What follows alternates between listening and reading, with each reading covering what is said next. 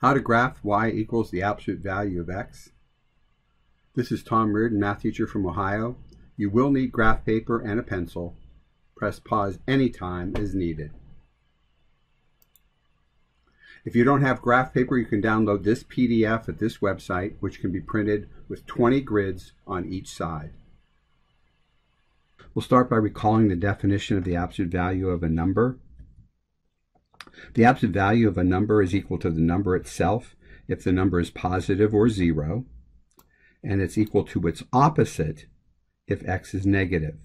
So the answer to this is always a positive number or 0. We need a graph grid. We're going to go ahead and make a table. And the 7 values we prefer to use for this one are these values for x. So go ahead and pause and complete the table. For 3, 2, 1, and 0, the absolute value is equal to itself. And for the negative values, they're equal to their opposites. So now we're going to go ahead and plot those 7 points, 3, 3, 2, 2, 1, 1, and so on.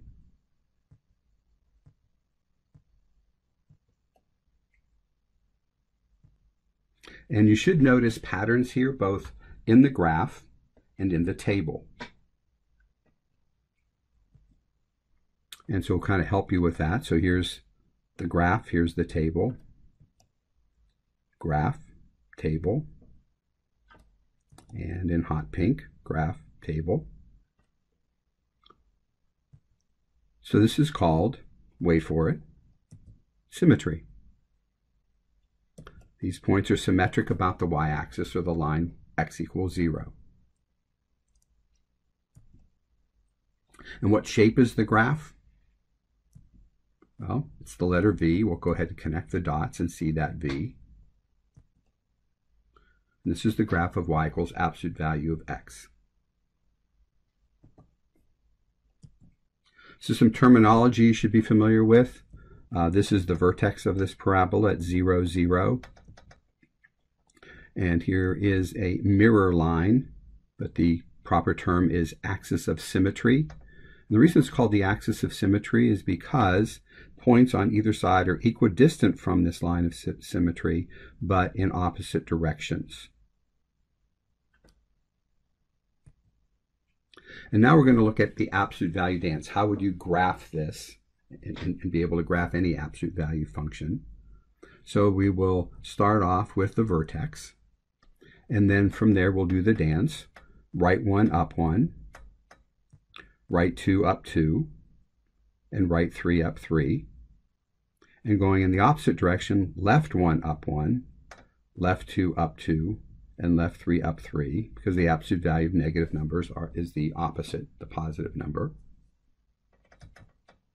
Draw the curve. And we'll just show again the axis of symmetry. So here's the graph of y equals absolute value of x using the absolute value dance. An alternative way to graph it, I'm going to use technology here to illustrate this, is to go back and use the definition. And you recall the absolute value of x is equal to x if it's positive or 0, opposite of x if it's negative. So we're going to type that in as a piecewise function into f1 of x and go ahead and graph it.